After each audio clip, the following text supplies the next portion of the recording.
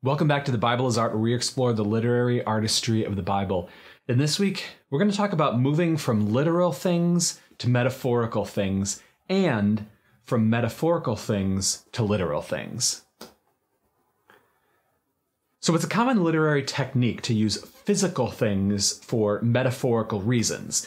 For instance, in Dante's Divine Comedy, Dante is on a physical journey from hell to heaven that's meant to be a metaphor for his spiritual journey. Or, in the Bible, Israel's physical wilderness wanderings for 40 years are meant to be metaphorical of their spiritual, moral wanderings.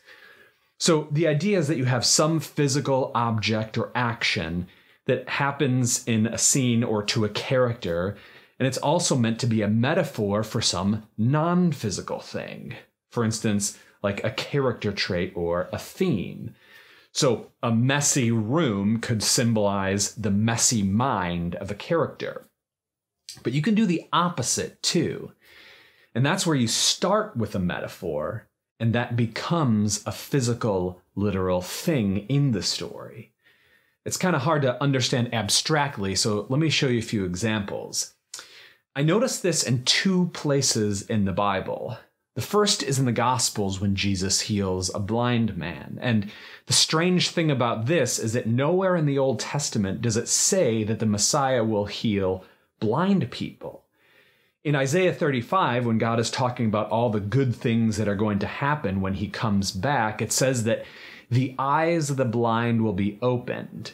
But that seems to be a metaphor. Why? Well, earlier in Isaiah, in chapter 6, when God is judging Israel, he says that Isaiah is to make the heart of this people dull, and their eyes heavy, and blind their eyes, lest they see with their eyes, and hear with their ears, and understand with their hearts, and turn and be healed.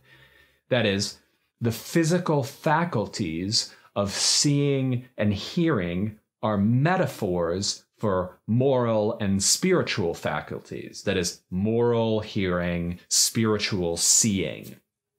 So later in Isaiah, when God says that Israel is spiritually and morally blind, he's going to give them spiritual, moral eyes back, curing their blindness.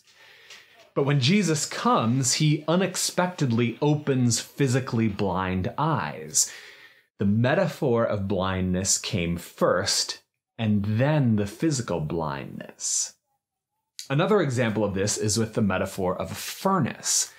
In Isaiah 48, God says that the exile, being exiled from the land, is like being in a furnace. That is, a fiery furnace is a metaphor for physical exile. But then, in the book of Daniel, when the Israelites are in exile, Shadrach, Meshach, and Abednego are literally thrown into a fiery furnace. The metaphor came first and then the literal thing. So then the question is, why this literary technique? Like, what does it do? Well, I'm not sure, at least not sure of every reason, but I do know that it tells you something about the author and something about the text. First, it shows you the genius the author is capable of. For instance, Bach famously wrote a short phrase that represented his name and would sprinkle it throughout his work. It's called a musical cryptogram, and the phrase is this. If you want to learn more about this and the phenomenon of musical cryptograms, you can look at the great video linked in the description. But this reverse metaphor technique demonstrates the literary virtuosity of the author, and the ultimate author here being God. That he can take imaginary things and make them real, making worlds with his mind and then hands. You see, if you go into a movie or start reading a book with a presupposition, someone telling you that it's dumb or adolescent, you're not going to give it very careful attention.